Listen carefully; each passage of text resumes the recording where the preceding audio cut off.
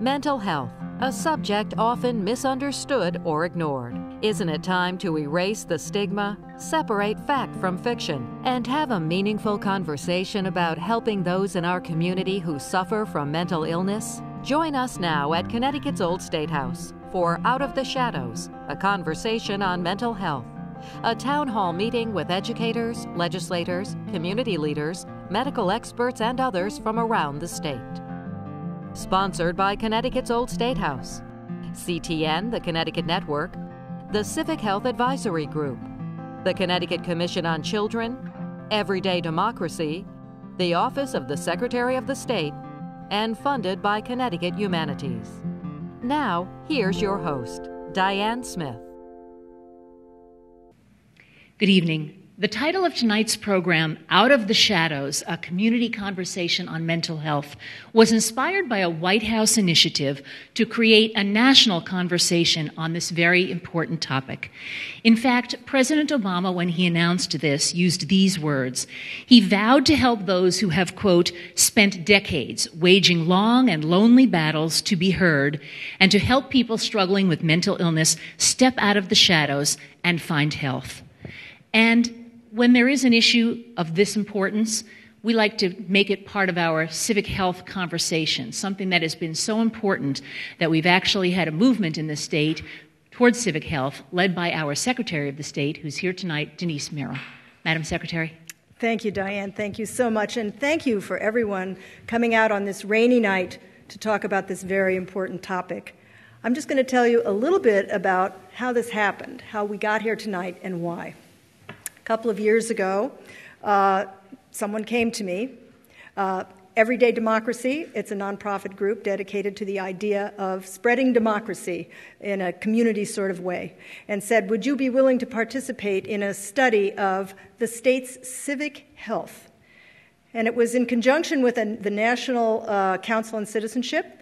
It's sort of a survey of the state to see how are we connecting. What's going on out there? How are people connecting with each other? Are they connecting with each other, and in what ways? My interest, of course, as Secretary of the State, was in voting behavior and those kinds of public participations. But it goes far beyond that, and I think we have all heard that people's participation in civic life is dwindling. People are less likely to vote, less likely to join local boards, commissions, associations, less likely in general to exhibit social behaviors.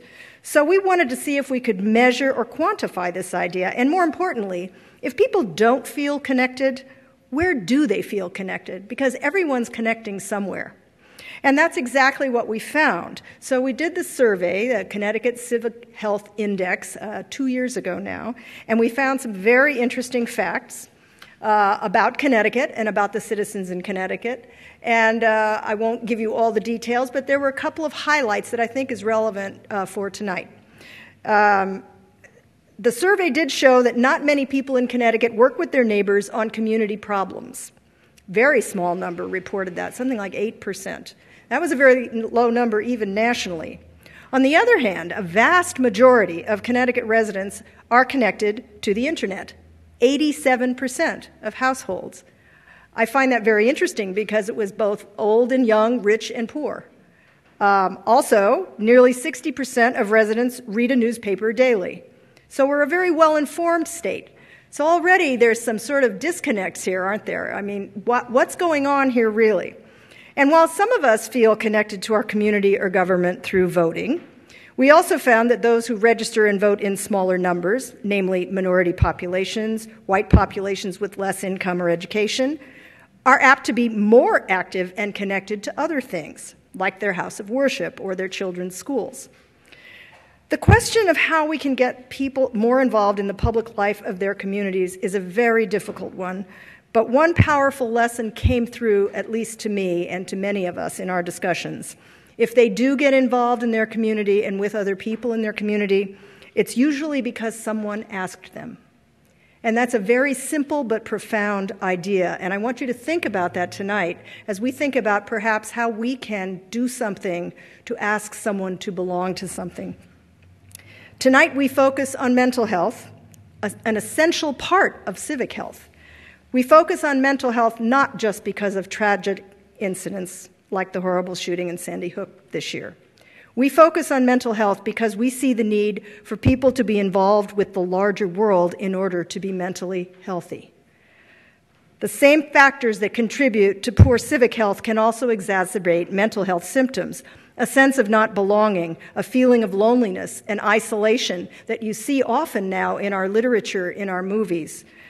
Technology is developing amazing things. We can entertain ourselves for hours with video games, tablets, iPods, smartphones.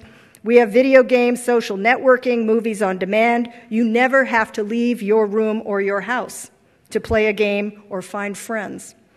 There is a hidden cost, perhaps. Are we losing the human interaction and in that process, compassion for one another? So I think from my perspective, we need to find ways to bind all of us together to make sure all members of our community know that they are not alone.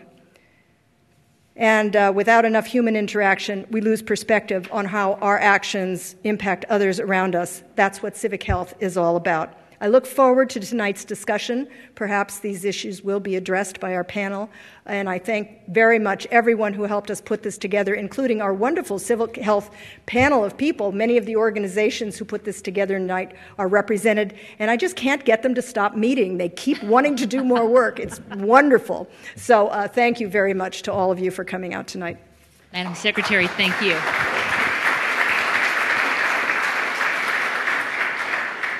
The opportunity to have this conversation, both locally and nationally, arose out of a tragedy that happened right here in Connecticut, of course, just over a year ago in Newtown. Tonight we have with us Nelba Marquez Green, the mother of Anna Grace and the founder of the Anna Grace Project. Nelba? Good evening, and thank you for having me here at this critically important forum. Thank you to Diane Smith, CTN, the Old State House, and all of the participants here today. My name is Nelba Marquez Green, and I'm a licensed marriage and family therapist. I am the founder of the Anna Grace Project, promoting love, community, and connection for every child and family, and the director of mental health and relational wellness for Sandy Hook Promise. Before 1214, I was the outpatient clinic coordinator at Klingberg Family Centers and adjunct faculty at CCSU in the Department of Marriage and Family Therapy. I'm also the mother of Isaiah James, age 9, and Anna Grace, who should be 7. Only one of my children made it home on December 14th. It's still very hard to say that. I am one of those Newtown parents who lost a child in an act committed by a young man who fell through our cracks.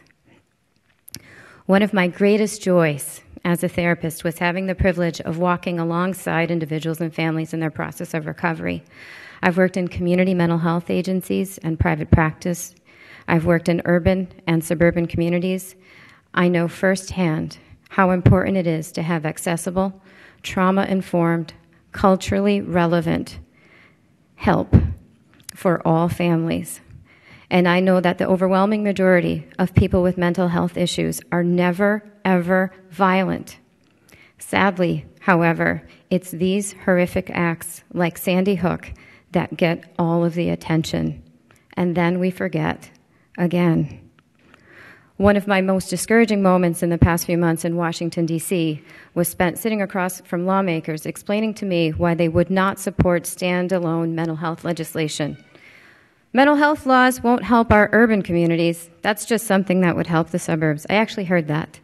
But it is my view that as long as you have a brain and a heart, mental health impacts you. No community, no individual, no family is immune. No zip code exempts you. And creating compassionate communities that embrace people suffering with mental illness is all of our responsibility. Imagine a world where we made it uncomfortable to discuss heart disease or breast cancer. We know with these illnesses that awareness, treatment, community, and family support are essential to recovery. No one should suffer in silence, and we must let people know that there's hope. Let's attend to the hundreds of moms in our state desperately seeking mental health help for their kids, unable to find it. Let's attend to the families too afraid to speak up and ask for help, unwilling or unsure of how to get it. Let's attend to the overwhelmed school staff with too few places to refer their students, undaunted knowing that even though it's not in their job description, it's the right thing to do. Let's attend to the countless agencies in our state seeing fewer dollars and higher caseloads, largely unrecognized. This is not the time to be cutting services for people seeking help or further stigmatizing people for receiving treatment. It is not the time for blaming. It is the time to admit that we have a problem. It is the time for open dialogue about mental health, from our dinner tables to our boardrooms. This tragedy happened in our backyard, and it makes sense to me that Connecticut would then be the state that leads the nation in effective, compassionate treatment of mental illness and open conversation. And I know we have the talent to do it. At the Anna Grace Project, we endeavor to bring everyone together: families, the business community, the nonprofit sector, clergy, schools, law enforcement, and others in an open dialogue about mental health. Our first event was attended by over 500 people. And I'm not saying this to boast about the effectiveness of our family initiative, but to recognize the great desire within this state to look for solutions. When we asked people to be connected, they came, and that's really important to remember. In my house, we've had a saying since Anna's death, and that is, love wins. Thank you for allowing me to speak today. It is my way of honoring my children's lives. It is my way of championing mental health and hopefully, in a very small way, contributing to allowing love to win. Thank you.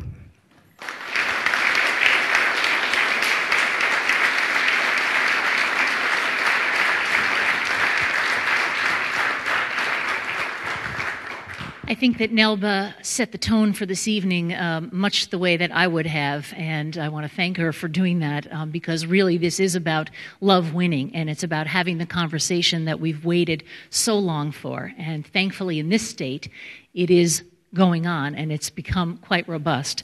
Let me introduce you to our first panel of experts. Patricia Reamer is the Commissioner of DEMAS, the Department of Mental Health and Addiction Services. Thank you so much for being with us tonight, Pat. Sitting next to Commissioner Reamer is Jocelyn Mackey. Jocelyn Mackey is with the Connecticut Department of Education. She is a consultant for school psychology and education in general. Dr. Harold Schwartz, Hank Schwartz, as many people know him, the Institute of Living Psychiatrist-in-Chief, the Vice President for Behavioral Health at Hartford Hospital. And finally, to my extreme right, Megan Allen, who is a young woman, and if I didn't mention it, we intend on focusing on young people tonight, people 16 to 25 or so. Megan is a young college student who has suffered with mental illness over the years and is now doing so well that you are double majoring at Mount Holyoke, is that right? Yes. Okay, that's pretty impressive. Megan, I'd like to start with you. Tell us a little bit about your personal story so we get to know you a little. Okay. I do not remember the first time that I displayed symptoms of my OCD. I don't remember what my first obsessive thought was. What I do remember, though, is the fear. It's an all-consuming fear. It becomes paralytic. As an obsessive thought begins, I can feel the fear moving through my body. It starts with sweaty palms, and it ends with just a paralysis of my entire body. My breathing shortens, my pupils dilate, and in my mind, the same thought repeats over and over. It's like a broken record. At the age of 8, my parents realized that there was something different about me. My third grade teacher told my parents that there was a problem with my schoolwork. I wouldn't remember doing assignments, and I would emphatically deny doing them, but they would be there in my handwriting. And my teacher was becoming so frustrated. She didn't know how to handle. So at the recommendation of a family friend, my parents had me evaluated. And after extensive testing, the only psychiatrist in the state of Connecticut who was available finally admitted that I had OCD-like symptoms, but he wouldn't put a name on it. He wouldn't say that I had OCD because he'd never met someone so young with OCD. And because the medical literature said that most people don't display symptoms until their later teens, he refused to acknowledge me. He just said that I had distracting thoughts and that they would go away. As time progressed, these distracting thoughts became more consuming. I was engulfed in a nightmare. The obsessions took a morbid turn, and instead of just having these happy fantasies that would play throughout my mind, I was plagued by a seemingly never-ending stream of gruesome images. My parents put pressure on my psychiatrist to do something to relieve the symptoms, and so he prescribed Zoloft quite begrudgingly. But it didn't work. The obsessions continued to grow, and one day he sent me home telling my parents that I was cured. In October of 2002, I was so frustrated with how my OCD was being treated that I switched to a new psychiatrist. He evaluated me, confirmed that I did have OCD, and decided that while Zoloft was not effective, Prozac might be. Along with the Prozac, I was put into a weekly regimen of talk therapy. Instead of speaking to me abstractly about my obsessions, his approach was to force me to confront them. When I was at home and an attack set in, he would make me draw out whatever image was terrifying me. By facing it, I was taking away its power over me. I hated it. Most weeks, I didn't want to go to his office. I was scared to face the obsessions. I would much rather have pretended that they didn't exist rather than go through the agonizing procedure of seeing them again and again and again. There were innumerable times when I sat in his office saying, I can't do this. Don't make me do this. Not again. This month, marks the 11th year that I have been seeing the same psychiatrist. I'm still on Prozac. I always will be. As I have grown, my dosage of Prozac has increased. I still participate in talk therapy with my psychiatrist, albeit once a month instead of once a week. This doesn't bother me anymore. Instead of being ashamed of my OCD, I'm proud because it has made me who I am. And though I will always have obsessions, I'm okay with that. My life hasn't been easy. Throughout middle school and high school, my school administrators would refuse to acknowledge my OCD, despite having all of the proper documentation. Their responses ranged from, well, you don't need any help because you do fine in school, so you clearly don't have a problem, to, well, what is OCD anyway? I mean, can't you just get over it, wash your hands once more? People have always judged me, both for having a mental disorder and for the way that I treat it. Most often they tell me that it's not a real problem and the unnecessary medication is just poisoning my body. That is a quote. But I don't see it that way. Instead, it's like the glasses that I wear. Naturally, my eyes don't function as well as they should. So I use these glass lenses, which science has allowed us to create, to improve upon what I've been given. Megan, thank you.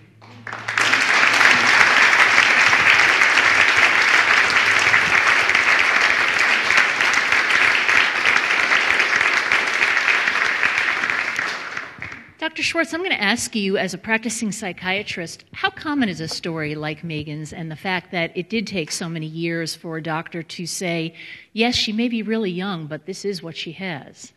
Well, it's all too common, but I have to start reacting by saying, Megan, congratulations. Thank you. I think you're coming forward and telling your story to everybody, the people here, the people who are watching, is about the most important thing that you could do to advance the cause of people getting treatment.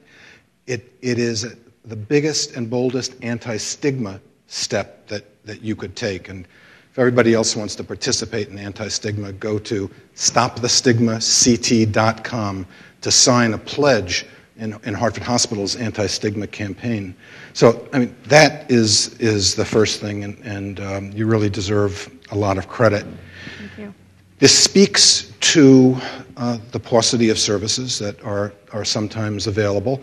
I want to guess that your family was commercially insured, that you were not in the system of the Department of Mental Health, and that you relied on insurance. Yes. And it's often the case that people who rely on the commercially insured segment of behavioral health care really have the hardest time accessing services because there are fewer services available, and services are reimbursed so poorly. There often are, I think you said that there was one psychiatrist available at the time that you first started getting into treatment. This is a major issue. So the whole insurance system is something that really needs to be addressed.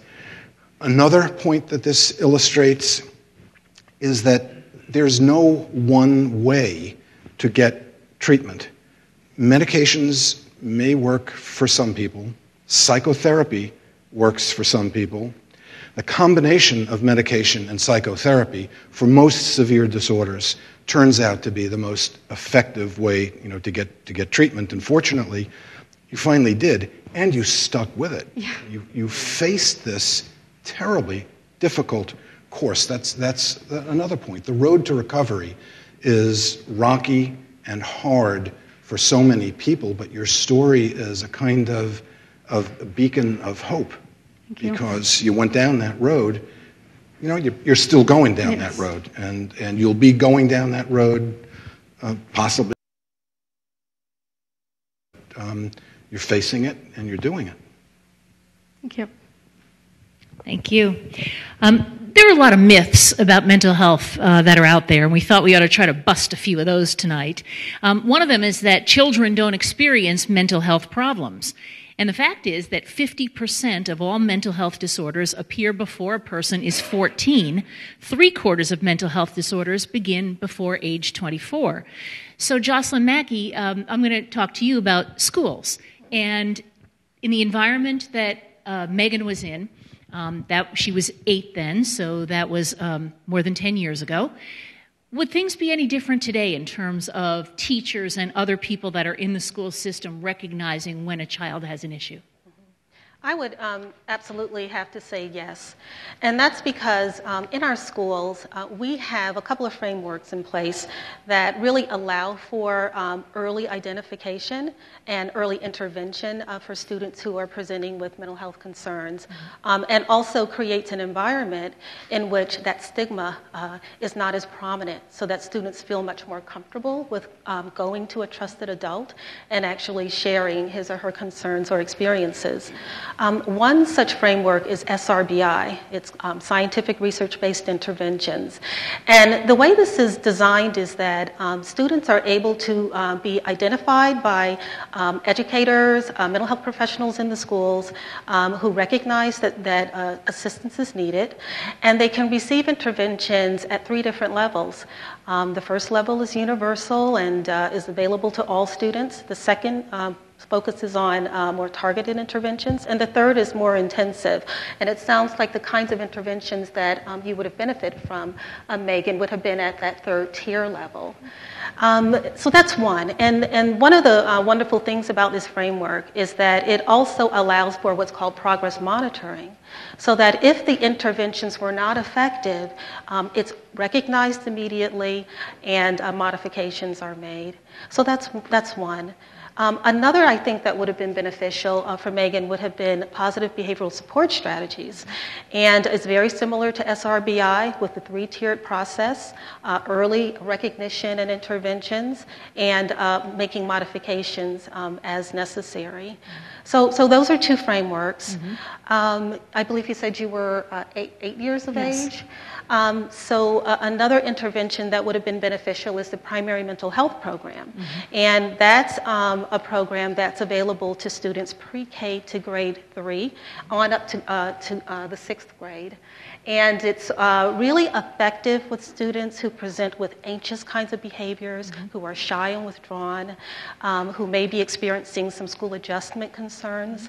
And it is evidence-based and research-based, and it has been found to be hugely beneficial to our younger students for over 30 years in Connecticut. So, Jocelyn, thank you. Commissioner Reamer, one of the things that I think a lot of people tend to think is that mental illnesses do not affect me or my family. What's the truth of that?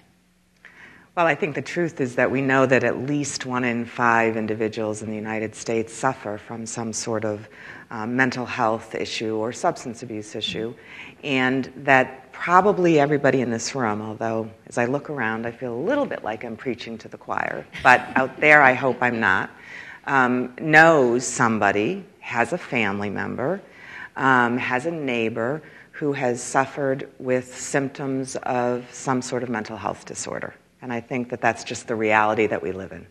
Commissioner, I saw a detail on the national government's website, mentalhealth.org, I think it is, or .gov, saying that 2 out of 3 adults who are experiencing symptoms do not seek treatment because of their fear of not being able to get well or their fear of stigma that'll be attached to them. Is that the case?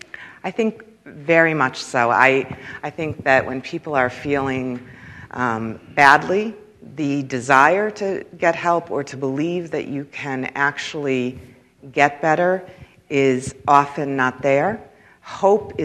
We know hope is one of the most important factors in people's recovery. There's a lot of factors, not all clinical treatment, but hope is critical.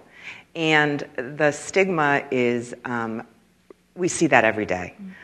People who don't want to talk about it, that don't want to admit it to their wives, to their husbands, certainly to their neighbors.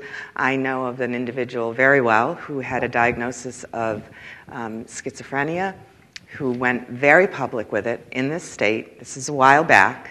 And after that occurred, his neighbors stopped speaking to him and stopped allowing their children to play with him, with his children. Prior to that, he'd been a part of a cul-de-sac kind of community. And that's pretty striking. Mm-hmm. And you would have never known, and I think this is really important, if you looked at this individual, that they had any issues with any mental health or substance abuse issues. But once you disclose, some people, and I hope it's less and less, and I hope these community conversations are helping, really are either afraid, they don't know what to say, they're afraid they'll say the wrong thing, or they just really don't want to believe that it's there. Mm-hmm. So there's a variety of responses, some fear-based and some just not comfortable talking about it. Commissioner, can you give for people, and as you said, in this room you may be preaching to the choir, but on our television audience we may be having viewers who don't really know that much about what services are available and what happens in the state. Could you give us the 15-second elevator speech on what DEMAS does? Sure. DEMAS provides a continuum of services to individuals, this is important, 18 and older, although we do have prevention that works in the school system on things like suicide and anti-smoking and underage drinking, but primarily 18 years and older. And the continuum goes from traditional outpatient therapy, seeing a therapist once a week, once a month, all the way up to inpatient hospitalization. But within that continuum, we have very, very intensive case management services, assertive community treatment programs, homeless outreach and engagement, things that I just want to also point out are not necessarily available on a continuum of people that are privately insured. And some of what we provide, frankly, we do believe very strongly are recovery-oriented supports like housing, vocational services, and those, understandably, perhaps are not covered by insurance, but are very important for people's recovery. We'll get into that in just a minute because we do have a Deputy Commissioner of the Insurance Department here, but I wanted to go to Mark Keenan, who's from the Connecticut Department of Public Health. Mark, one of the things that Jocelyn said is that there are ways for young people to access services and not have the stigma attached to them. Now, while we're working on busting the stigma, one of the things that they can do, if they happen to be lucky enough to be in a school with a school-based health clinic, is access services pretty anonymously. Yes, that's one of the great advantages of the school-based health centers is that once the student kind of enters that portal, there's such a full range of services at most of the school-based health centers that they deliver primary care. Some of them also deliver dental services. The student could, in fact, be going through that portal to access any of those. So it is somewhat anonymous to the other students. So you kind of avoid that kind of stigmatization. At the same time, they're really learning to manage their own, their own care. by accessing services early, to make it easy for them. That they really are being taught to manage their own condition. Thank you. I'm looking for Elizabeth Kanata, who's here. Elizabeth, where are you? There you are. Would you stand up for a minute, please, so I can reach you? One of the things that was mentioned earlier, and I think it was by Jocelyn, was trauma-based care that's going on in schools, and that's becoming a model for Connecticut. What do we mean by that, Elizabeth? Well, we mean models that are informed by trauma of different sorts. Sometimes we think about trauma as the more severe types of incidents that maybe all of us would recognize, but also understanding that trauma can happen in different ways for different people. And so being aware of the impact of trauma and making sure that as a community we understand what that means and we have treatments that understand that and include methodologies that work to address symptoms of trauma and help children and adults with recovery. And I've heard people say that someone can be affected by trauma at a very, very early age, and if they don't get treatment, it stays with them well into their adult years and maybe their entire life. Mm-hmm. Well, I think that when we talk about trauma, we also want to talk about resiliency, and so understanding that, yes, trauma can have lasting impact, and we need to address that, but also understanding that there are many strengths that individuals can draw upon and resiliency that can help move forward. So that notion of hope is really a critical piece of the treatment and understanding that. Thank you. I see someone right behind you who's nodding, Penny Avalos. Penny, would you stand up, please, and come a little bit toward me, if you would? Penny, tell us a little bit about what you do. You're a school social worker in the Griswold school system. Explain what that means. I'm a school social worker at the elementary school. Thanks. So I work with children in preschool through 4th grade. And I'm kind of, as I was nodding my head, I was a clinician in a previous position and worked with children that had experienced trauma. So I'm just listening and absolutely agreeing about resiliency and just treatment for kids that have, experienced trauma.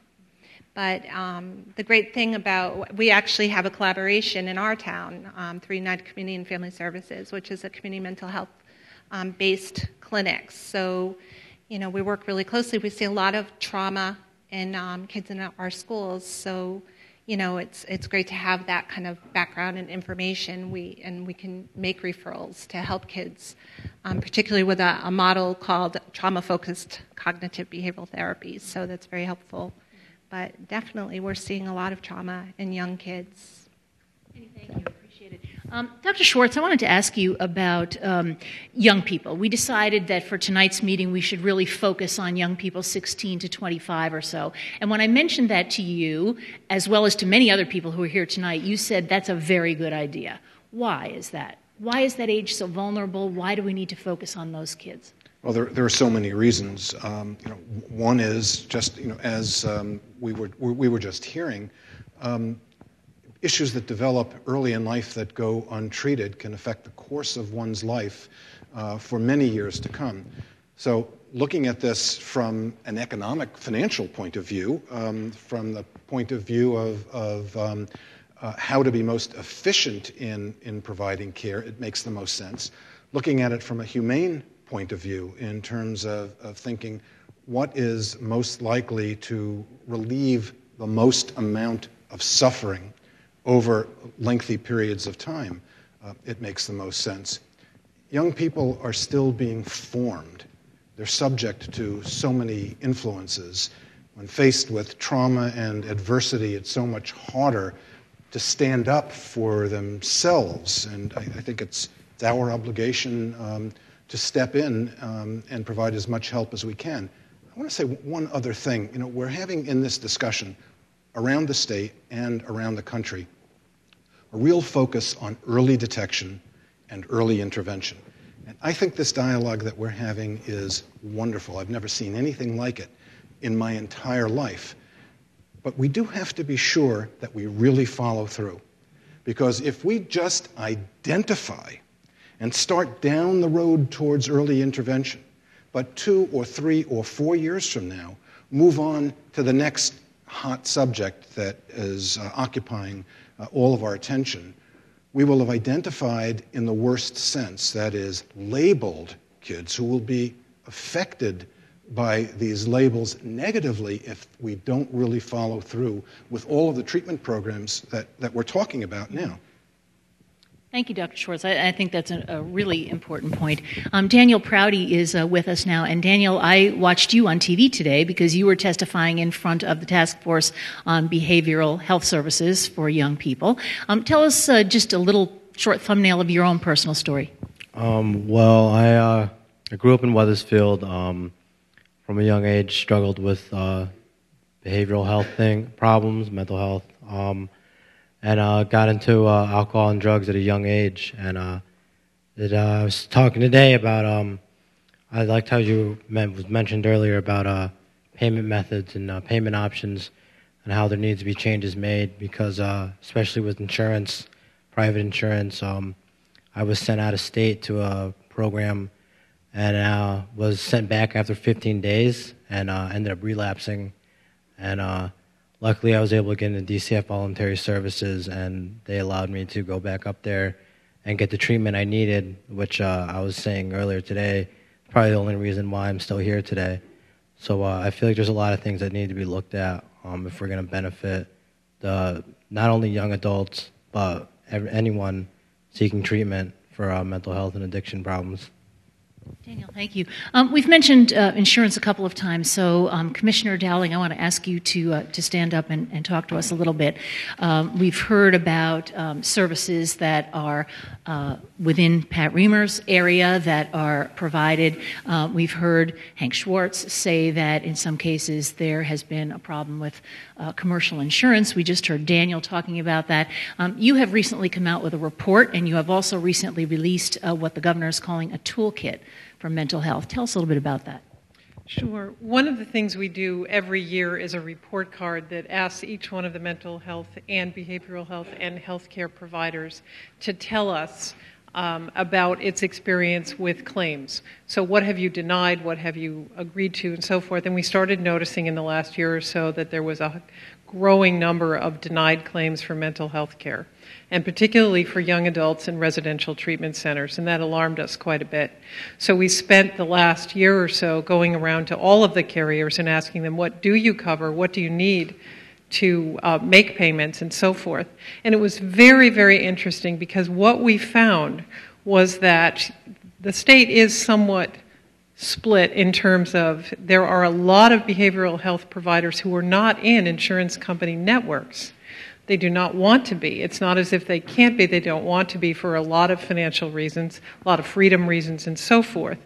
So they're not being paid for by a number of the insurance companies or being reimbursed because they're not in the network. So we have an issue there with the workforce that we're working with, and we also want people to make sure they look at their plans.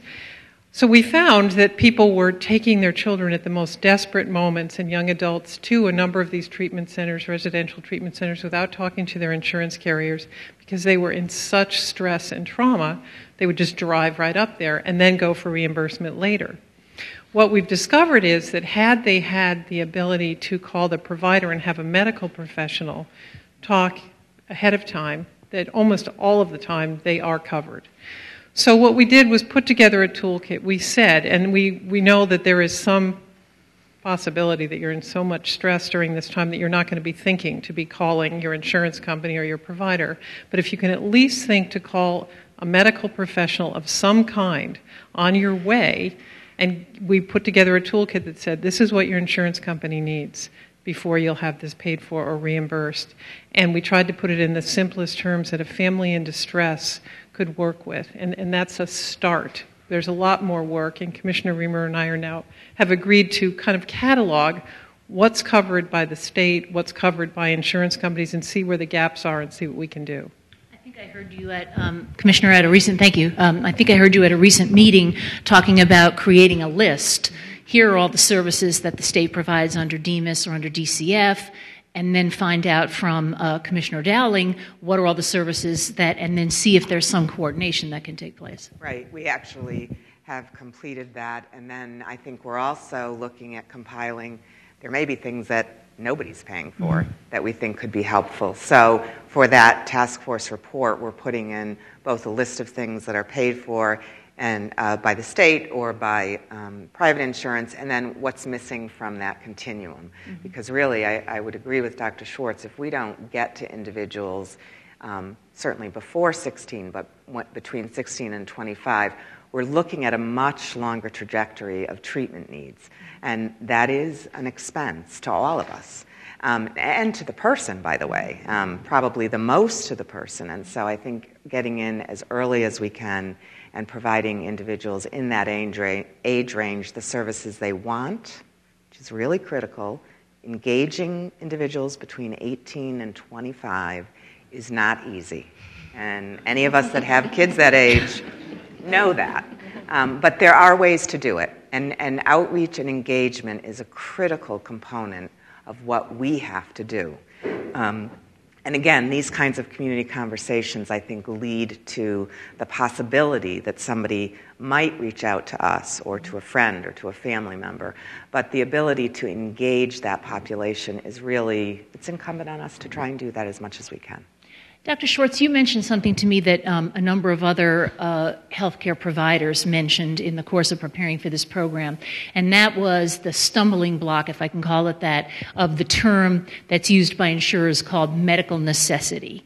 And my understanding is that it's less clear in behavioral and emotional and psychological health what exactly medical necessity is. Whereas if I come into the emergency room and I have an inflamed kidney, it's, an inflamed gallbladder, let's say. It's pretty clear that a doctor's going to say the gallbladder has to come out, the insurance company's going to agree with that. That is the accepted method of treatment for that kind of a physical illness. Whereas the medical necessity category for behavioral health, emotional health, psychological health, allows more, should we say, discussion? Discussion is kind. So I think it's terrific that the insurance department and the Department of Mental Health have come together to look at the problem and to try to educate the public about how to access their insurance. But I don't really think that ignorance about how to access insurance is the central issue here, at least not in my experience and in the experience, I think, of most providers of care. This matter of medical necessity reaches to the denial of care that we face on a day-to-day basis. So it's all very well and good to say that if you know how to access your care, then it turns out that these treatments are actually covered. They may be covered, but then in each and every individual instance, an insurer has to approve care through this medical necessity standard, which of course around mental health issues is going to be nuanced, complex, and sometimes ambiguous. How depressed do you have to be for an issue to be one that reaches to medical necessity? And I'll paint it in an even starker picture. How suicidal do you have to be? And I'm telling you this because we might have, let's take the Institute of Living, where I employ 5 full-time, master's-prepared nurses to deal with this issue, just getting care approved by insurance companies for only 121 beds. I mean, that is a starkly expensive enterprise. Somebody may get approved to come in, pre-certified we call it, with suicidal ideation. Every 3 days, probably at maximum 3 days, sometimes sooner, we have to have that stay approved again. Now, by day 3 or day 4, the patient may say, well, I'm not really thinking I'm suicidal today. And further hospitalization could be denied on the basis of such a statement. Now, the providers of care know, suicidal ideation, it fluctuates, it goes up and down. This 16-year-old who we've hospitalized for suicidal ideation may just have decided they've got to get out of the hospital. They've got something going on outside, and the way to get out of the hospital is to say, I'm not suicidal anymore. And that crude kind of determinant may drive a decision that further care in the hospital is not medically necessary. So we've got to do something about this issue. Now, federal regulations for the Federal Parity Act were finally issued in their completion just a few weeks ago, or a month ago or so. I'm hopeful that they will address this issue. They require kind of standardization of the guidelines for arriving at medical necessity determinations that insurance companies use. But no matter how much you standardize, there's still a subjective judgment. I actually would totally reverse the situation, and I would require, if I had my way, insurers to prove that medical necessity is not present when somebody in extremis presents to a psychiatric emergency room. We have Kate Mattias here, who's from, Kate, what can I have you stand up, who is with an organization that advocates on behalf of people with mental illness, NAMI, and I saw you nodding quite a bit during that conversation, and I wanted to see if you would explain something to people who haven't dealt with this yet. The term was brought up, parity. We're talking tonight about trying to get mental health thought of in the same way as physical health. That's something that Nelba Marquez Green brought up early on in the conversation. What does the term parity mean, and how does it relate to those two things? Well, actually, I think in the context in which it's being talked about this evening, it really means, for the insurance side, it means that mental health situations are dealt with in the same way as a physical illness might be dealt with, in terms of if there are no limitations on how many cancer treatments you can receive because you're getting chemotherapy, there shouldn't be any stipulations as to how many visits you can have with your psychiatrist if you're having psychiatric difficulties. So that's sort of, in the crudest way to sort of talk about what Dr. Schwartz said, is really sort of what's meant by parity.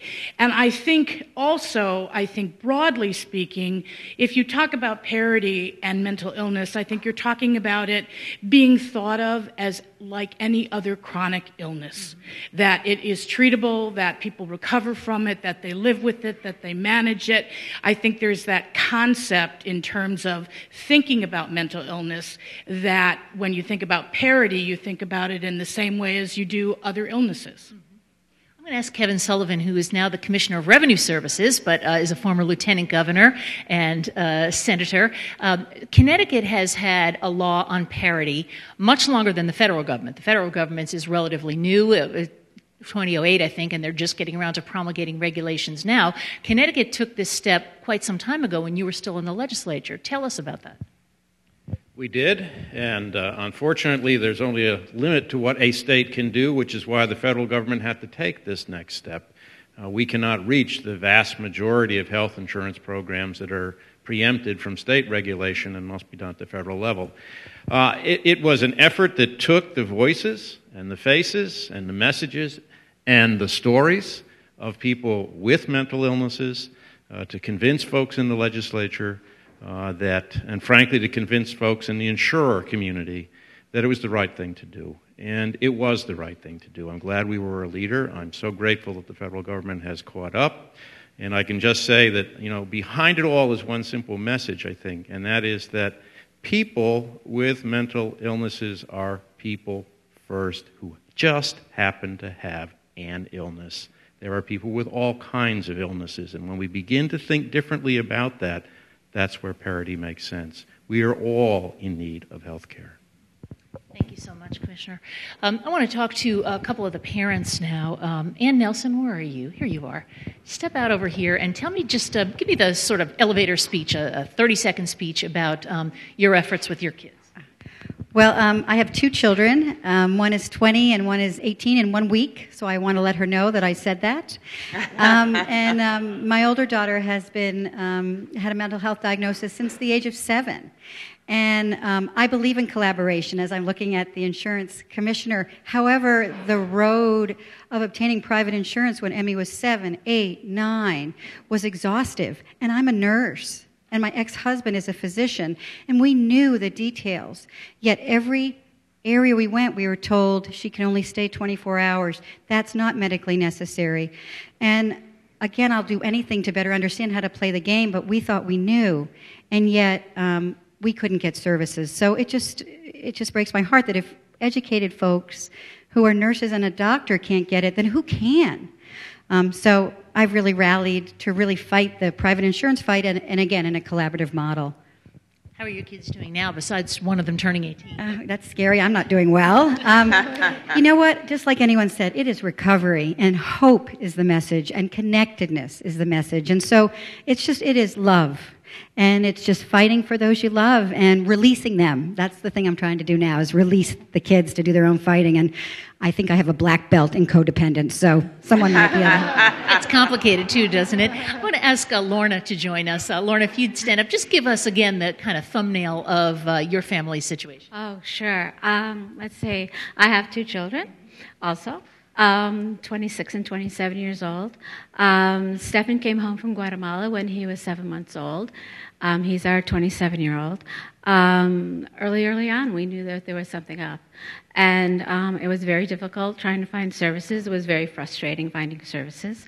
And I realized that if I, as a person who can access services, and my background was library science, and I can, research, I can't imagine, if I had a hard time, how others were going through it.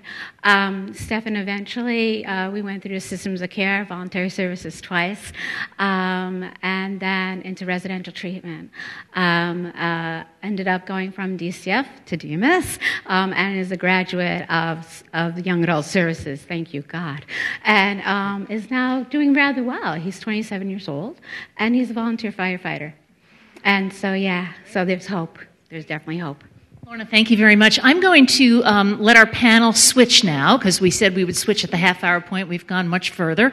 If you folks would step over to the side, we have another panel coming up, and we'll have our staff switch over the microphones. In the meanwhile, I want to have a few folks step out from this row right here. If you'll all join me, Catherine and Val and Jamie and Richard, come on out. I want to talk about, and I think we'll turn this way so that we don't get in trouble with the... We mentioned how this is a national conversation. And really, Catherine, you are kind of one of the people who's assigned to carry that out nationwide with your organization, SAMHSA. Tell us a little bit about what SAMHSA is and how the conversation is rolling out nationwide. SAMHSA is the Substance Abuse and Mental Health Services Administration. We are one of the operating divisions under the Federal Department of Health and Human Services. And as an agency designated specifically with our name to talk about these conditions, we are part of the building awareness, building education, and moving out the messages and the programs and the grants that help support services. I think when the President took this on, we were delighted to be able to say, now we can begin to talk about these conditions as health conditions. And I think that, coupled with the parity and equity law and the Affordable Care Act, are bringing us to another level of understanding and awareness.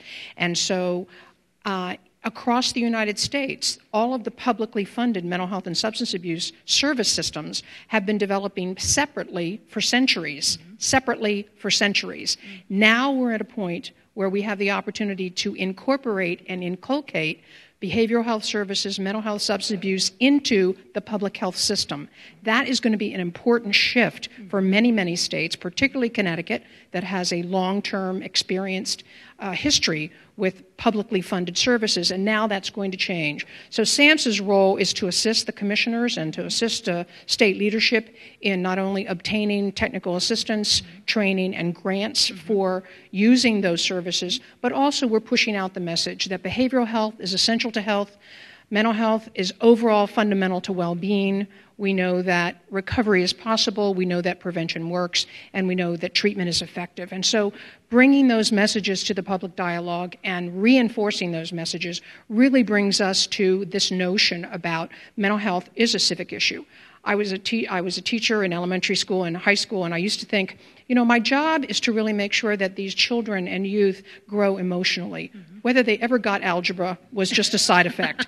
And so for me, the notion that we're moving the discussion about emotional health and what good mental health means into a dialogue across all the sectors means that we're therefore focused on talking about what we mean by good mental health. We have a continuum here. There are problems, there are disorders, there are illnesses, but we have never taught children how to talk about their emotional health or how to talk about what good mental health is, that's what we need to do. And SAMHSA is there ready to stand with the commissioners and the governor and all of the people in Connecticut, because you are leading the way, and we're very excited about what Connecticut is doing. Well, thank you for coming from Boston. I understand there was also some money for some school districts in Connecticut. That's correct. Actually, Connecticut has a very good track record of obtaining SAMHSA grants for specific programs, specifically in suicide prevention, specifically in Safe Schools, Healthy Students. And there were many grant programs actually that grew out prior to 1214 that came from school incidents.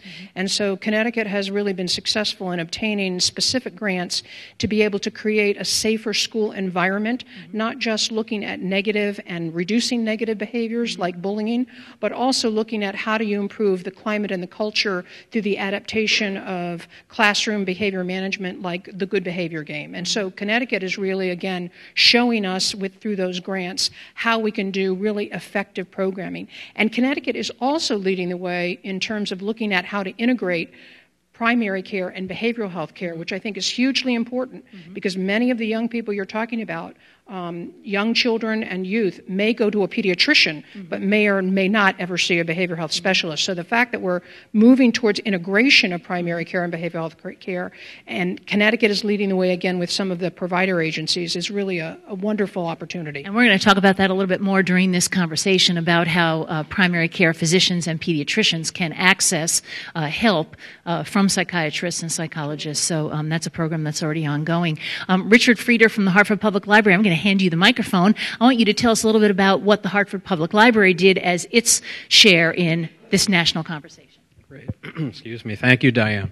In mid-November, we had an event at the Hartford Public Library. It was a Saturday, pretty much a full-day event. We invited people to come in. Our goal was to get a very diverse group of people, because we have found that with community dialogue work, the more diversity, the better the process works. And we actually got about 120 people, and it was an extremely diverse group, both in terms of economic status, geographic residents of Hartford and many other towns, educational levels. We had many people who have experienced mental health issues themselves, or their family members or friends. We had service providers in the room. So it was a very diverse group, and we asked them to do a few things. One was to sit down together in groups of 8 or 10 and tell each other their stories. And we've seen tonight here the power of storytelling. So that got everybody's juices flowing. We then asked them to talk together, again, in groups of 8 or 10, about what are the issues of mental health in Connecticut. And then we asked them to talk about what are some ideas for taking action that may improve some of these issues. And the outgrowth of that was that 4 action teams were formed. By the way, many of the issues that came up are the same issues we're hearing about here tonight: access to services, stigma, misperceptions, the impact of mental health on youth, etc. So 4 action teams were formed. That was about all we could do in one day. So those action teams are now meeting and working towards action. So our goal was to not only provide people with an opportunity to talk, but with an opportunity to take action. The action teams are committed to not reinventing the wheel. We're very much aware of all the great things that are already happening. We want to build on those things. So that was the event that we had in November. We'll be following up. We'll be bringing the action teams together in a few months to see how everybody's doing. Thank you. So much. And Jamie Daniel is here from the Connecticut Forum. You have a special event coming up in March, I think. We do. Thank you.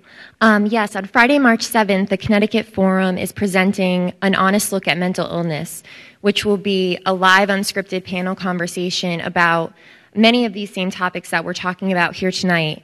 And I think what makes it particularly important is that it's a large-scale public conversation, unlike the size that you normally see for things like this. So we expect 2,800 people at the Bushnell Theater in Hartford. And we have a renowned panel of both experts and people who bring lived experience with a mental illness, including Dr. Hank Schwartz, who's here tonight, the writer Andrew Solomon, who talks about his own depression, We have Royce White, who is a former NBA and college basketball star who is now speaking out about his anxiety. And then we have Kay Redfield Jamison, who's a foremost authority on bipolar disorder and also speaks about her own lived experience with that disorder. And we've just been struck, like everyone is saying here tonight, with the stigma that surrounds this topic. We know that mental illness should be talked about like other illnesses, and our hope is that by having a large-scale public forum like this, we can try to at least start to arrive at a reality where people talk about it just like they talk about breast cancer, just like they talk about diabetes, just like we talk about other health issues. So I hope that you all will consider joining us for that evening, and it's Friday, March 7th at the Bushnell. And Val Ramos is a partner that Denise Merrill, the Secretary of State, mentioned with Everyday Democracy, that you have gotten us involved in a number of important conversations about civic health. And what will Everyday Democracy be doing in the spring now? Well, we're very fortunate to have collaborated, first of all, with the Hartford Public Library in the dialogues. They were absolutely excellent. And we're also very fortunate that we worked with SAMHSA and with the White House since the launch of the National Dialogue on Mental Health in June. And what we've done is we've gone to work with two of the lead sites that are part of the national initiative in Albuquerque, New Mexico, and also in Columbus, Ohio. The mayors and the community and civic leaders in those two cities have really already started to launch really a whole array of community dialogues, and they're working on creating action plans that will address the whole idea of expanding services for young adults in their states. And there are other sites that are part of the initiative that are doing the same thing. Everyday Democracy is committed to that work, and we've done it nationally for many years. And we're going to be working with a group of potential partners here in the state to provide support to community groups that want to do dialogues in their communities. And there is information available, and folks can go to the creatingcommunitysolutions.org website, and also call our office at 860-727-5917, and we'll be glad to give them information on how they can connect with these dialogues taking place in different communities. Thank you so much, Val. I'll let you all take your seats back, but I wanted to make sure that everyone understood that we're dialed in with a network of conversations. I'd like to introduce our next panel now, and thank you for standing by and waiting. To my left is Louise Pyers, who is the Executive Director of Cable. We'll explain what that means. It's not cable TV. It's something much more interesting. Dr. Stephen Larson from the Rushford Center and the Natchog Hospital.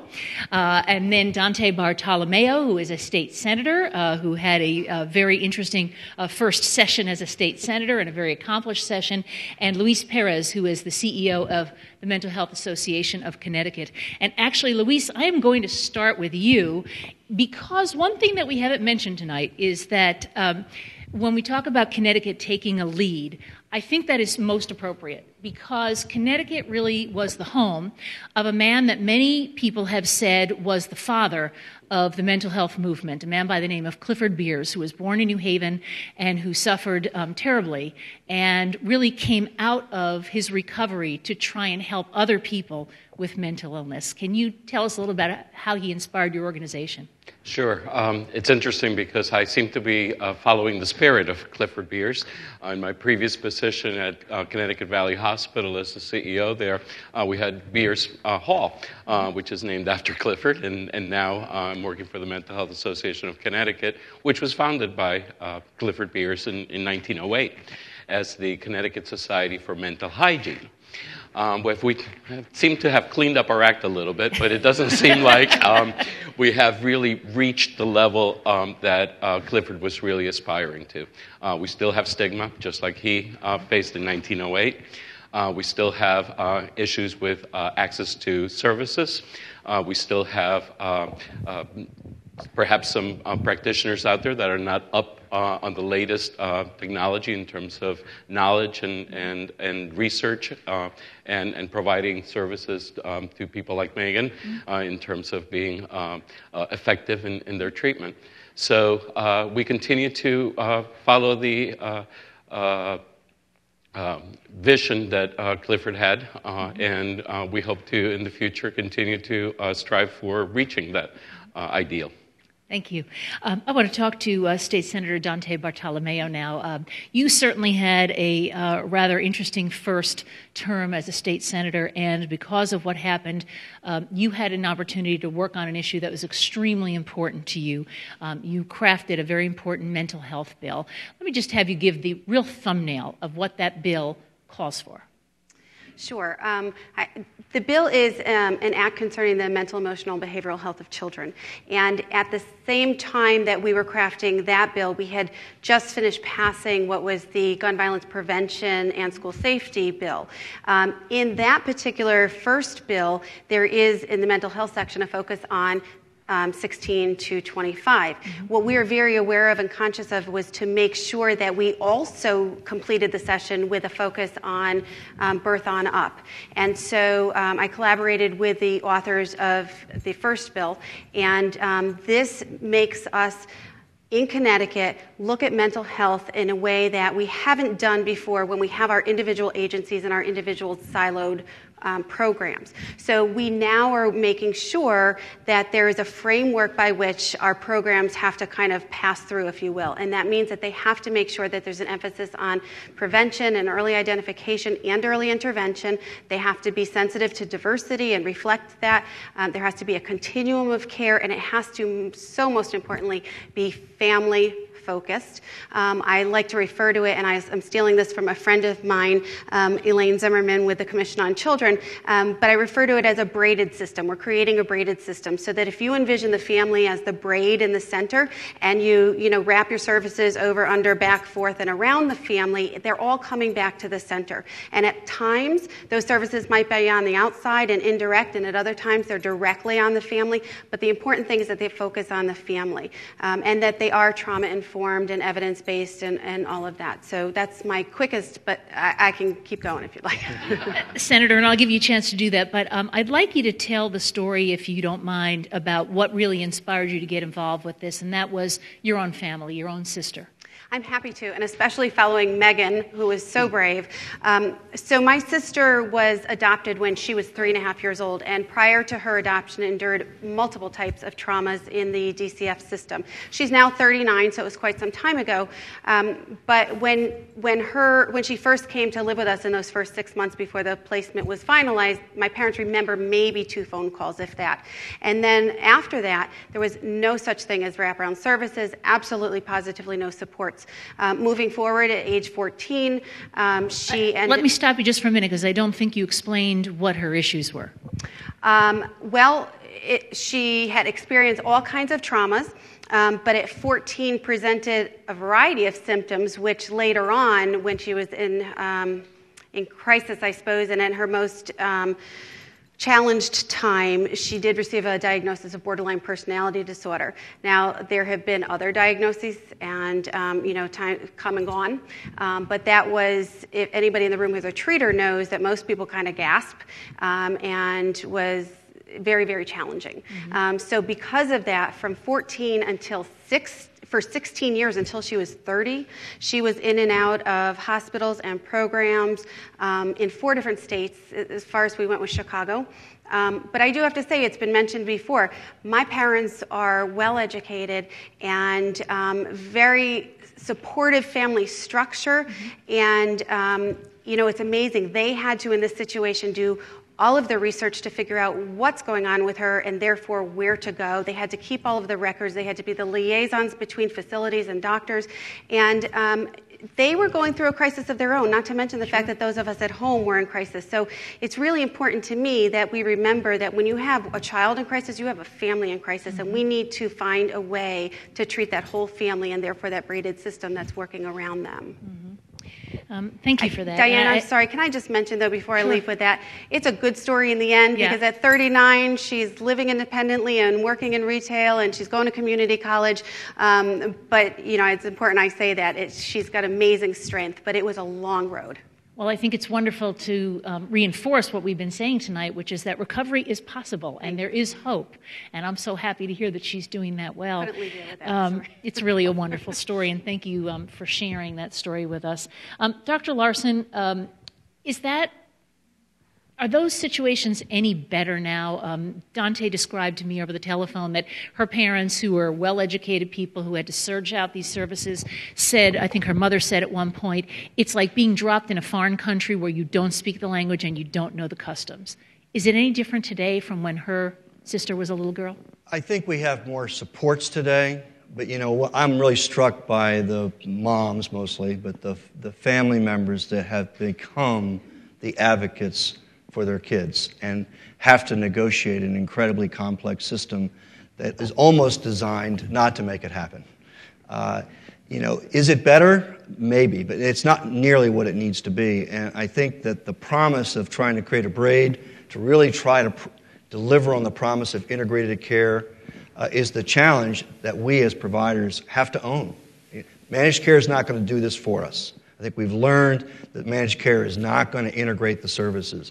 It's ultimately going to be the consumers and the providers that find a way to come together and provide that kind of coordinated care that I think everyone wants to have. So everyone doesn't have to have internet skills, legal skills, nursing skills to get the care that they need for their family. So is it better? I would say there's more supports today than there were then, but we still have a very fragmented system, and it's still quite a challenge. And we're lucky that the family members have the passion that we heard tonight. One of the things that we haven't talked about yet is how many people, young people in particular in the 16 to 25 range that we're talking about, end up in juvenile justice system or in the corrections system because they were not treated for the problems that they had, the mental health issues, the substance abuse, and so instead they end up in the mental health in the correction system instead of in the mental health system. In fact, I read on, I believe it was on your site, Louise, from a police officer and a corrections officer who said that we may, meaning corrections, may provide more mental health care than any other single organization in the state of Connecticut, which is kind of frightening that that's where people end up. Louise, tell us a little bit about your group, CABLE. CABLE stands for the Connecticut Alliance to Benefit Law Enforcement. We are often mistaken for cable companies. We get phone calls every once in a while. But it was an organization that was started back in 1999 as a result of a tragedy that happened to one of my family members. And it involved a misdiagnosis, number one, of my family member, and then an inappropriate, but again, it's not the doctor's fault. The medications were doubled without having that proper diagnosis, and then he shot up to a manic state and then tried to commit suicide by engaging a police officer to shoot him because he didn't have a gun or any other means. And he was almost successful. He encountered a police officer who did try to get him to slow down and calm down, and nothing was working. And so he started to approach the officer with a bottle, and as the officer was backing up into the road, he had to shoot him. And as a result of that, thank God, number one, that this family member lived, number one. That's the most important piece. But number two, it really opened up a dialogue between law enforcement, mental health, and families that was never there before. And it was thanks to law enforcement people who were very, very in tune, astute, and were open to hearing the story and how we could work together to problem solve and hopefully make incidents like that less likely, although acknowledging that sometimes they still will happen.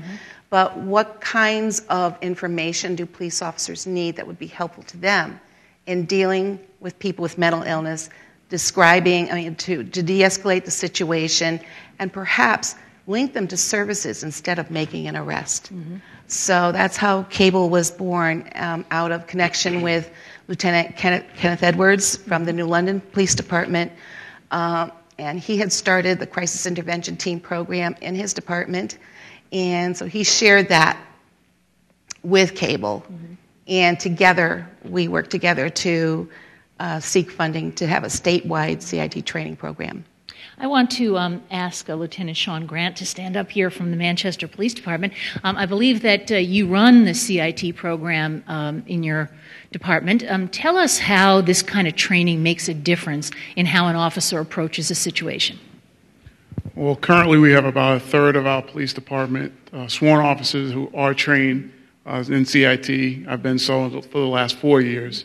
Often when I would respond to calls as a newer officer, we would respond to breach of peace, domestic violence, routine assaults, and when we would get there, we would assume sometimes incorrectly that the individual was having a bad day and were acting out and they were having issues due to the alcoholism or inappropriate behavior. What we now know, what we've learned since then, is that there are people that have legitimate mental illness concerns that are misrepresented in other forms. We've become enlightened on those forms through CIT and through cable, and now we have staff through our dispatchers, through our detectives, our officers, our supervisors being trained are now approaching things differently, taking things slower, relaxing when we approach things, doing things such as turning off the lights when we approach an individual who we're aware of that has those issues or is having some kind of mental illness or mental concerns. Things like that we're able to put into our computer system to let us know before we get there that we may need to take some things into account before we arrive and before we handle that call. And through the fluidity of dealing with the same people on the same areas and the same concerns, we begin to get some intel, and we have regular meetings, and we get suggestions on how to handle those issues through mental health professionals. So we've taken a larger approach at dealing with the issue. We have Manchester Hospital in town, other services in town that provide us with this group that enable us to have this training, give us this training. We utilize that when we're on the force and when we're in the streets. Thank you very much. We also have something in the state now called Emergency Mental Health First Aid training. In fact, the legislature is offering it, I believe, at the end of next week. Is there anyone here who's gone through the first aid training? Judy, would you like to tell us a little bit about what that is? I mean, we all know what first aid is for physical health. How about for mental health? Okay, thank you, Diane. I've not only gone through the training, but I've been training it as a facilitator for about 4 years. So it's a training for the community at large. It's for all members of the community, and it has several goals. One is to just teach people about mental health challenges. What are the signs? What are the symptoms? What kinds of things could people be looking for? It dispels myths, and it reduces stigma. It gives a strong recovery message as well. How do people give hope to someone who might be having a mental health challenge? And finally, it gives a very practical 5-step plan for helping somebody who might be either developing a mental health challenge or having a mental health crisis. And we know that we hear very frequently that people want to do something, but they don't know what to do, or they're afraid that they might make things worse. So this is very practical, and we do believe that it can transform communities, and the whole state. Years ago, I took CPR. If someone's going to take CPR, shouldn't they take this too? Absolutely, 100%, yes. That's the goal. What kind of commitment does it involve? It's an 8-hour training, usually over 2 days. And it's very interactive, very well-respected, evidence-based, very popular. If people want to sign up for that training, is there a place they can go to learn where the courses are going to be held in their area? Sure, they can call me at Connecticut Clearinghouse, the Program of Wheeler Clinic, Great. And the number is 800-232-4424.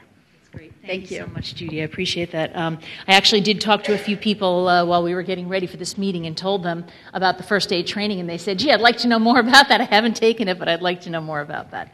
One of the groups that we haven't really talked about that falls into this age category are returning veterans, and we probably all have heard the stories of how many returning veterans are coming home with the unseen wounds of war, and this is one of the things that the Mental Health Initiative is really intended to embrace. And Jason DeVivo is with us, and you work with vets at the VA hospital? Yes, I do, yeah. Tell me a little bit about what you're seeing with the people that are coming home from recent deployments. Well, we're seeing a variety of concerns coming home. And I think one thing we forget is that any veteran who has served in the military, whether they've been deployed or not, faces a number of difficulties just readjusting to the civilian world. Particularly our younger veterans will report at the same time when they get back here, they'll feel sort of ahead of their peers. They've had all these amazing experiences. They'll also feel behind their peers. So they may be starting college and the friends from high school are already finished. So regardless of where one has been deployed or what one has seen, those readjustment concerns are always there. And then we've been at war for over a decade now. So we're seeing folks who have had a number of different, very difficult experiences overseas. And coming home, we're really trying to work with getting access as open as possible. And we face as much stigma as we've heard from all the speakers here. We're also dealing with a population that in the military learns to persevere, to never stop, to never give up. And for that population to slow down and say, well, I can't handle this, I need help, it's extremely difficult. So we do our best to normalize the experiences veterans have, to destigmatize the concerns, and to try and open our doors. And this is also a time of unprecedented cooperation between VA and the Department of Defense, also between VA and a lot of state and local agencies. So we're really trying to get veterans care wherever they're comfortable doing so. We've heard over the years about how many veterans were reluctant to seek care, and we've also heard from the top military brass that they're trying to change that whole culture. Have you seen any real evidence of that, Jason? We have, yeah. There's a VA presence. I know specifically with our local National Guard, when soldiers come back, there's a VA presence when they come back, their first post-mobilization event. I usually give outreach talks along with my colleagues at the 60-day post-mobilization event. So we try and be an active presence whenever veterans come together. And again, the goal is destigmatizing. There are embedded healthcare providers in all of our National Guard units. So we're really trying to make veterans aware that difficulties happen a lot, readjustment is hard, and there are resources there, and we're ready to help. Thank you so much. Speaking of stigma, we've had a lot of people in this audience who have experienced the stigma of either having a mental health problem or having a family member with one. Kathleen, would you mind standing up? I wanted to have you tell a little bit about your story. You are an attorney. But getting into the Connecticut bar was a little bit of a trick for you. I won't say trick in the bad sense, but it took a bit of effort. Explain why. Well, I don't think it's a problem that I have bipolar disorder, but apparently the Connecticut Bar Examining Committee had a bit of an issue with that. Long story short, I graduated from Harvard Law School, but my first year at Harvard Law School, I was civilly committed to McLean Hospital.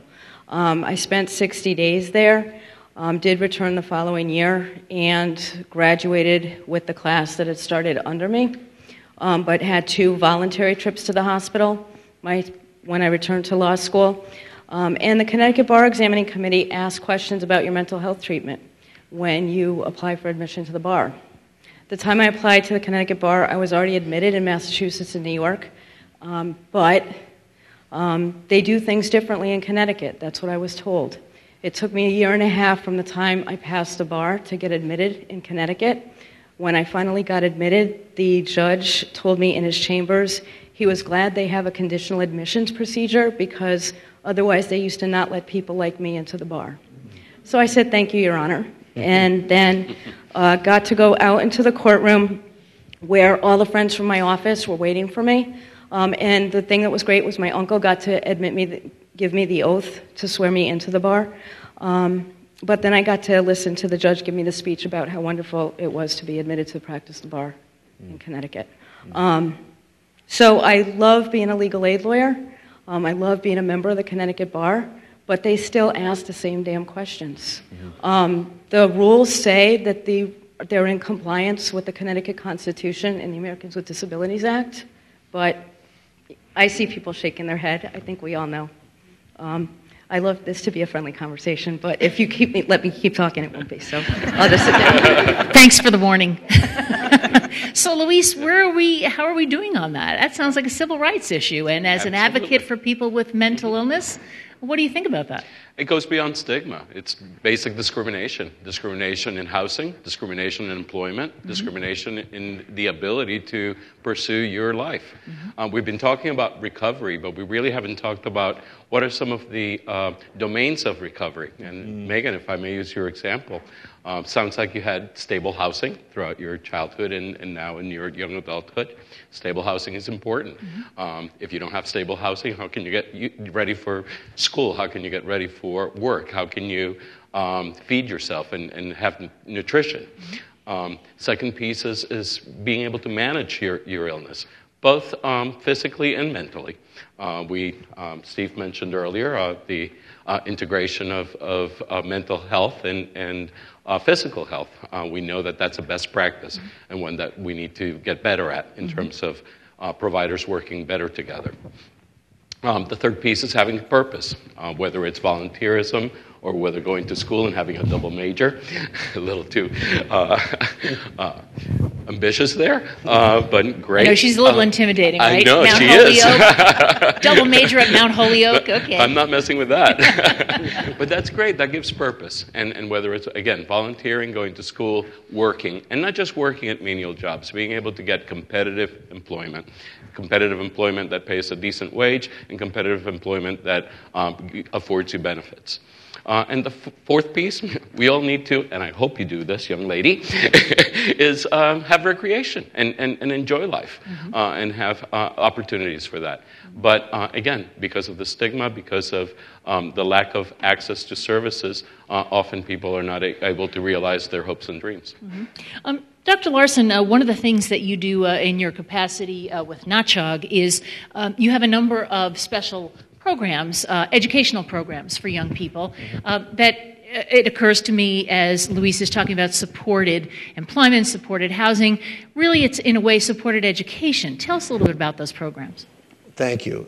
You're talking about the whole person, and Luis did a good job of the dimensions. And for kids, their life is around their school and their education. And many times, the behavioral health issues that we're talking about become a barrier, and we have way too many kids that don't finish school because of that.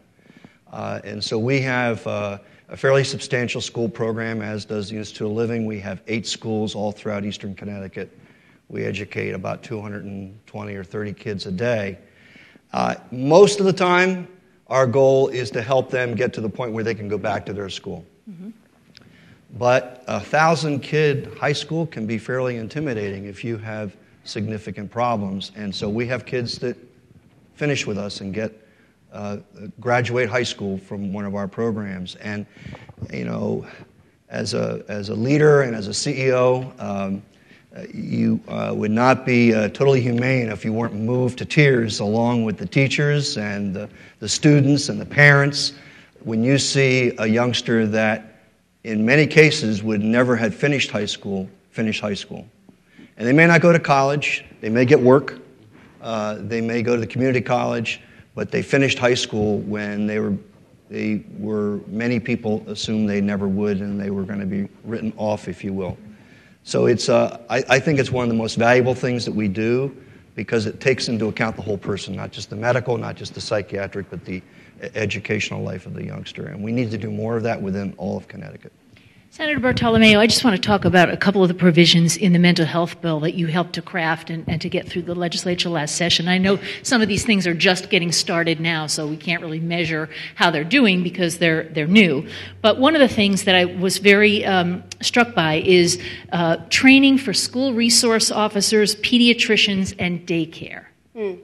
Yeah, actually, and some of what's been talked about here is ready to kind of jump in and add into that, but we have a provision in there that if a school has school resource officers, my husband, by the way, is a youth detective, so this is something that we've been very familiar with, that they train those officers as if they are a staff in the school and teachers, and so that is available to them as well, and that's very, very important. As far as pediatricians, the bill that came before us in the legislature that had the 3 components to it, that provided for a regional network of psychiatrists, child psychiatrists for pediatricians to be able to consult with.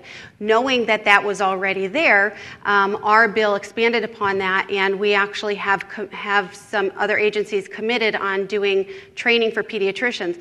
My oldest son is actually, we went to our pediatrician because developmentally he was hitting his milestones, but he wasn't doing it with the quality with which we expected. Up until 2.5, our pediatrician kept saying, oh, he's a boy, he's slower, don't worry about it. Come to find out he has cerebral palsy, which we didn't find out until much later. It was a mild case of cerebral palsy, but I can't fault my pediatrician for not knowing every specialty that's out there. We typically go to them for routine types of things. And so I think that's, we need to not just assume that they're qualified, but we need to give them tools also. There are very simple screenings that when we are doing a normal developmental screening with our children, the pediatricians are doing them with our children at milestones, they can easily do social emotional screenings as well without being intrusive. And so those are some of the things that we felt it's important to train them on. And if I could just bear with me one more second, when you're mentioning schools and the prevalence of children with mental health issues going into our juvenile justice system, one other thing that we have in our bill is that we are requiring the regional and local school districts, and therefore the State Board of Education, to be responsible to have MOUs, Memorandums of Understanding, with all of our school systems, with our EMPS, which is the Emergency Mobile Psychiatric Services, and that's a DCF-run service. And also the EMPS should have the MOUs with community healthcare providers. And the reason we've done that is because we've seen that if a child at school or at a community health center is having an acute mental health problem, issue, that sometimes the police get called first, and that's where we kind of have that slippery slope. And so even though this has been available, not all school districts have kind of taken advantage of that, so we're now requiring that so there is an understanding of this other service before you get to the police. I think that's a really important distinction. Some people come into finding care or finding treatment or even finding out that there is hope through their faith congregations. And joining us now is Stephanie Haynes. And Stephanie is the Minister of Mission at Gilead Congregational Church. And I can't help thinking about the balm of Gilead and how appropriate that seems. But tell us what you've been involved with and what you're doing, Stephanie. Well, I think I can speak for the faith community when I say that we care deeply about the social and emotional well-being of children and families, and we deeply care about the dignity of all human beings. In our community, it was the events of Newtown that started many discussions around what could be done. And out of those discussions came the idea for a community mental health fund. The faith communities came together and felt very strongly that no child or family, if they're reaching out for help, should be denied. No child or family should have to decide between food or medications. And so we have this community mental health fund that families can access through our Youth and Service Bureau, which is a very important service that we have in our community.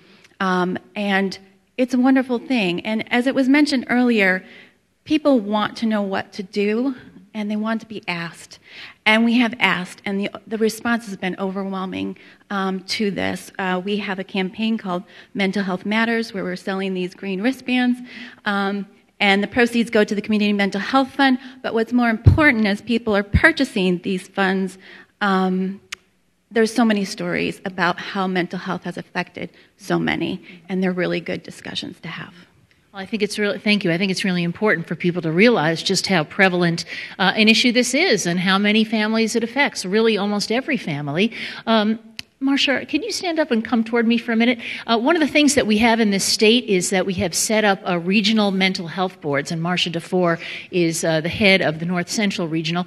What exactly is the role? It's to really dig deep into the community and see what the needs are, or tell me. Right. Well, we were created 40 years ago by Connecticut statute, and the purpose was to ensure that at the very grassroots level, the services, the needs of the community, the mental health needs of the community, and the services that are designed to address those needs were monitored effectively. And so our agency is one of 5 that does that, and our membership is primarily folks who live with a mental illness or family members, and then they work in partnership with service providers as well to really dig deep. Our members are part of our review and evaluation team, so they help us to conduct formal evaluations of services that are funded by DEMAS, and we then report on those, and we use those evaluations to shine a light on things that need to change, but also to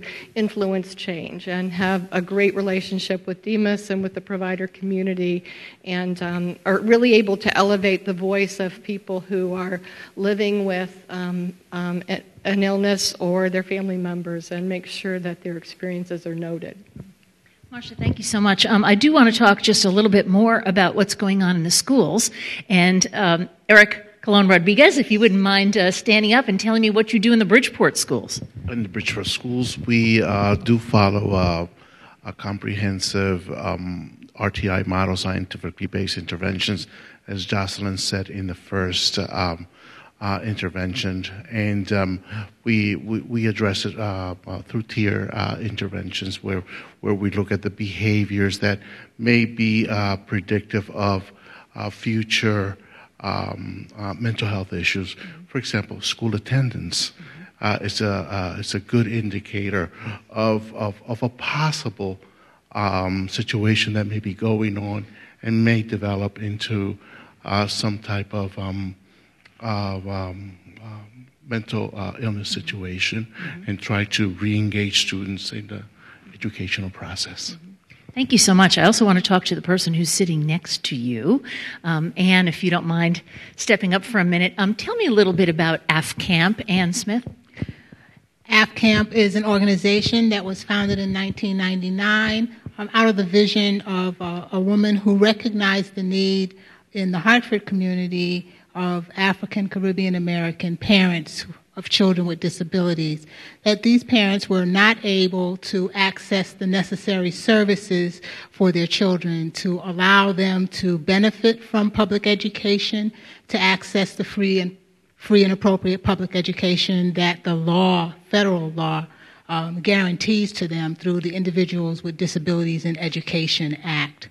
And so today, AFCAMP is still working to help parents to be able to navigate the various systems. We've heard this evening about the silos that exist in terms of being able to access the necessary services, and that there's also questions and challenges around the ability to navigate and access equitably these services. And so when we hear from individuals like we did this evening who are professionals, who are well educated, who have private insurance, and who are at a higher socioeconomic level, you can just imagine the challenges that parents face when they have children with disabilities and they don't have the benefits of a high level of education or a higher socioeconomic standing when they are dealing with, someone talked about recovery being across all different domains. Well, just think about if you're trying to just make ends meet and you're challenged now with a call from school and you have to leave one of your 2 or 3 jobs that you're working just to try to make ends meet. There's also a concern when you talk about mental health services around culturally competent services. You will hear a lot about evidence-based models. What we need to keep in mind is that in treating mental illness, it's not a one-size-fits-all. And we've heard very much about resiliency. You hear about natural supports. Well, these individuals have natural supports. They have built-in networks of supports in their community. They may be faith-based. They may be other cultural supports that exist, and historically the mental health treatment system has not taken those into account. So needing to help our system to develop to the point where culturally competent services are accessible to everyone, and that there's equitable, quality mental health services available to everyone with the supports is what we work for. Thank you very much, Ann. And I think we've heard those terms a bit tonight, so I hope that means that that's starting to become embedded. I don't know how many people know this, but if you're in crisis, if you have an issue, whether it's mental health related or lots of other issues, one of the places that you can always go when you're looking for help, no matter the time of day or night, is 211. And Tanya, I just want people to be aware in our listening audience of what 211 is and how it can help them. Yes, sure. 211 is Connecticut's 24/7 information and referral line. People can call for information on a variety of health and human services. We also have all the resource information available online, particularly for people with mental health and substance abuse. We're finding that a lot more people are choosing to go online to look for those services. I think it offers them to be anonymous and not feel like they have to tell their story to someone before they're ready. But when they are ready and when they do call, we have trained call specialists who are bachelor's level folks who are ready to connect folks. You mentioned EMPS. We're the entry point for the Emergency Mobile Psychiatric Services program in Connecticut. People just have to dial 211.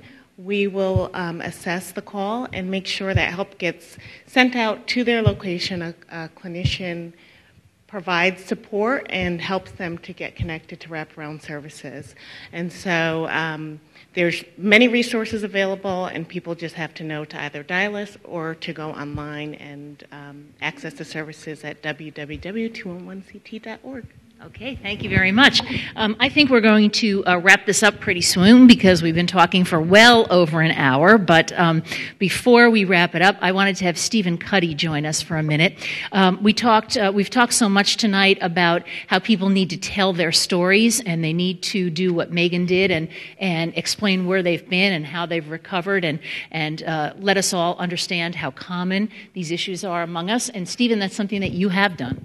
Yes, thank you.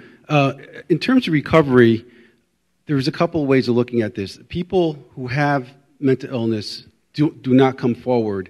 There's two primary reasons that I think.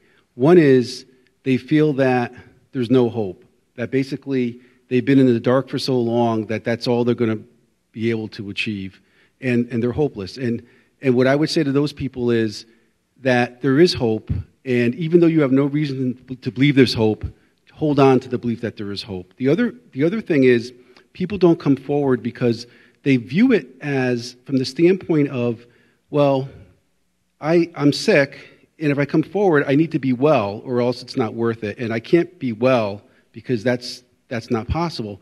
But the way I viewed recovery was with mental illness, that by coming forward and getting treated, what happens is you don't necessarily have to be cured of mental illness. You don't have to. You can still retain it, but manage it. And there are gifts. First of all, you can treat it effectively. Secondly, there are gifts from mental illness. Winston Churchill, Abraham Lincoln, they had serious mental illness, and they didn't have any medications that they could take in those eras. But yet they had creativity and optimism that they used to raise the world to a higher level. And therefore, it creates too much pressure for somebody to say, gee, I have to get cured, and if I can't get cured and live like everybody else without depression, it's not worth it, because you can have a normal life with depression and with mental illness. And that would enable people to say, you know what, I can step forward now, because that sets a more achievable goal. I can have a normal life with depression. And the last thing I wanted to say was there's wonderful services that we've been talking about tonight, and incredible. And what we all need to do, and what we're starting to do more of, is hold hands, all these organizations, and individuals like myself who are not affiliated with an organization but are in recovery of mental illness, basically hold hands with these organizations, and we would provide a formidable force. Stephen, thank you very much. I really appreciate that. Thank you.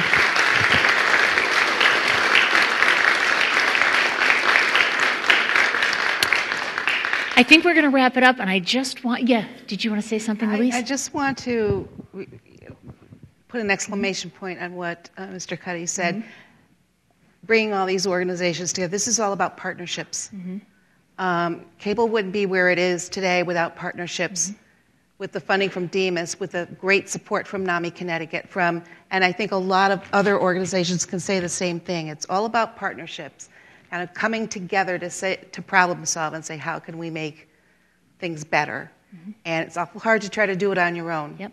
But again, by coming together as a group with the same types of common goals, you can really make a difference. Senator, what's next for the legislation? What happens in this session?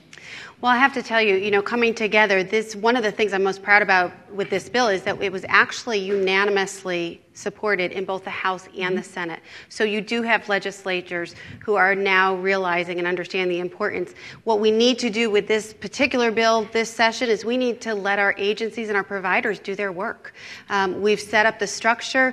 We have had meetings. I have to say I am exceptionally impressed, I guess, with the embracing of this legislation by the various agencies. Once this passed, we had a meeting in June where around one large table we had representatives from 7 different agencies, anywhere from 1 to 7 people.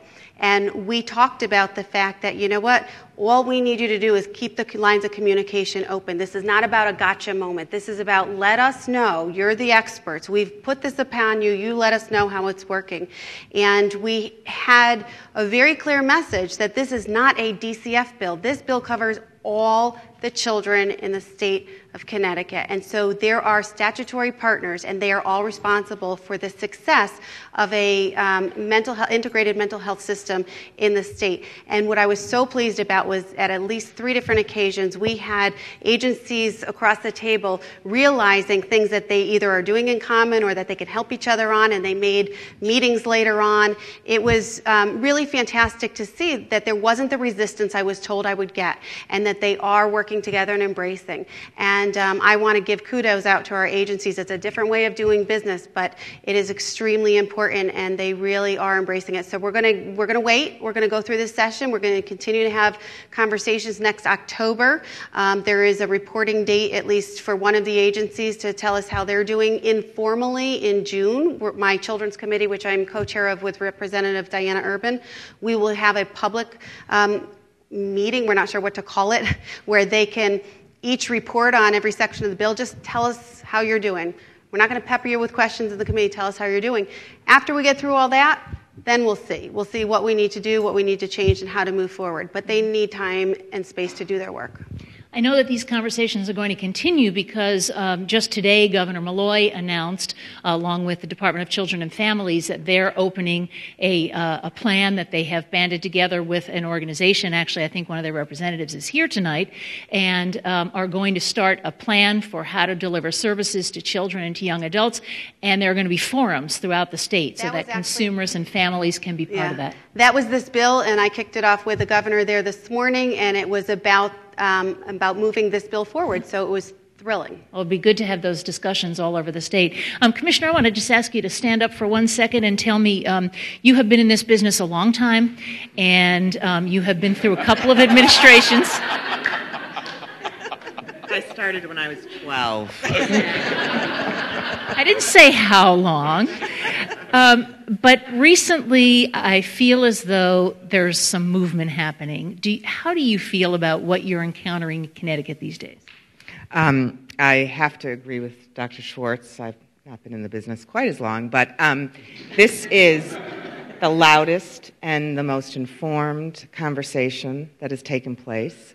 I actually anticipated that it would stop before this, and it hasn't, which gives me a lot of hope, because I think that people are really listening and really invested in listening and participating in changing the system. So these kinds of meetings, these kinds of forums, and I know they're happening all over the state, are great. I think what we have to do is take what we hear and figure out how to improve the system. As Dr. Larson said, the system's not perfect. We've made some changes. We need to continue to grow. We need to continue to work with our state partners to make sure that individuals that do have either mental health issues or substance abuse issues are able to access the care that they need, and then access, or at the same time, I should say, access the recovery supports that they need. It's a combination of factors. Thank you. Commissioner, thank you. And I just kind of wanted to end the evening close to where we started it with Nelba Marquez Green. And if you don't mind standing up for a minute, Nelba, I think maybe we can catch you on this camera over here.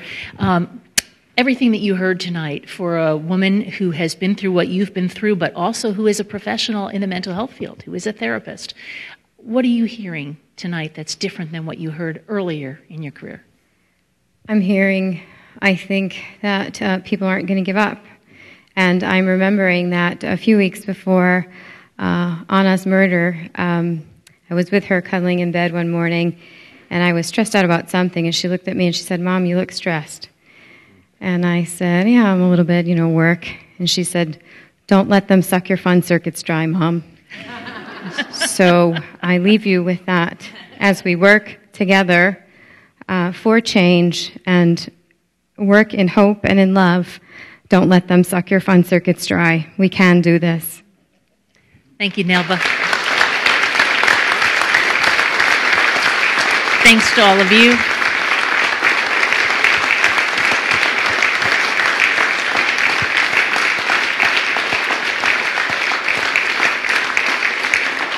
I can't say it better than that, so I think we'll close on that note. I just want to thank all of our partners. You've seen them on the screen tonight, all of the people that have been so involved in this conversation. And I want to also thank the people at CTN and at the Old State House, and in particular, Caitlin Grimaldi, who produced this conversation tonight. Thank you all for being with us, and please do access this again on demand on ct-n.com. Good night.